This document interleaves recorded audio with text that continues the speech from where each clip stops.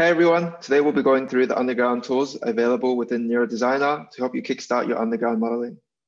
We're going to start our design by assuming you already have the DXF imported into the project. We have a link in the description if you need a refresher on this. This design and example DXF will also be available at our Fresh Test website to download and follow along. So looking around our design, we can see our GIS has been overlaid as a DXF, and we'll use this to help place our objects and get familiar with the tools. You can see on the left-hand side, a few icons have been added for underground functionality. The first tool we're going to use is the trench tool. With this, we can define the route our cables and conduits will take. In this case, we'll follow where our cables are in the DXF, which are these green lines here. After clicking on the trench tool, we can click along our cable route to place the trench like so.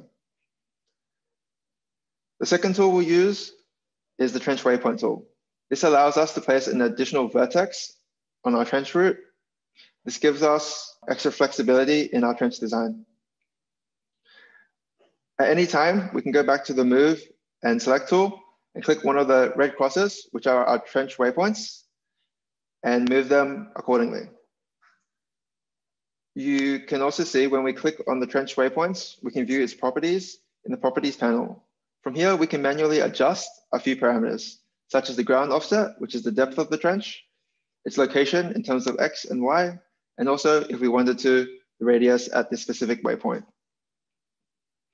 After we're happy with our trench route, we can use the trench section tool to start placing conduits and direct buried slots into our trenches.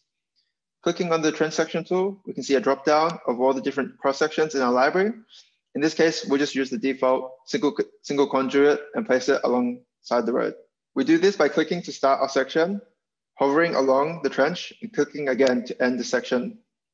Zooming in, we can see that it's placed blue crosses to our trench sections, and we can see that a single blue conduit is within the trench. As before, we can click on the blue crosses, also known as trench section points, to change the name, move them along the trench route, or change what cross section should be used. For this road crossing trench right here, we're going to go back to the trench section tool and change this cross section to the preset 2x2 150 mil conduits. Again, we click on the trench to define its starting point, hover along the route, and click again to end it. If we zoom in, we can see the blue crosses for the trench section and the 4 conduits is added in for this road crossing. Next, we'll use the pillars tool to place pillars along our design. In this case, we have these green squares in our design. Clicking on the tool, we can again select the pillar type from our libraries and click to place our pillar. The next tool we use for our design is the Substation tool. In the Properties panel, we can select the substation type from our libraries and change the orientation, which just rotates the sub. For this design, the blue squares is the symbol for substation, and we'll just click to place our substation. After we've placed all objects in our design, we can then connect our substation to our pillar using the cable tool. Again, in the Properties tab, we can specify the cable type and voltage. We can also specify the pillar type so we can place pillars as we lay our cables. Clicking on the substation, we can see a few options pop up. In this case, we would select the secondary side for our substation for this LV network. As we trace along the trench route, we can see our cable being laid. As an additional thing, you can also click on a trench section and change the placement slot the cable will go into. Otherwise, it will default into the first empty slot. Clicking on the pillar, we can terminate the cable and right-click to continue laying it.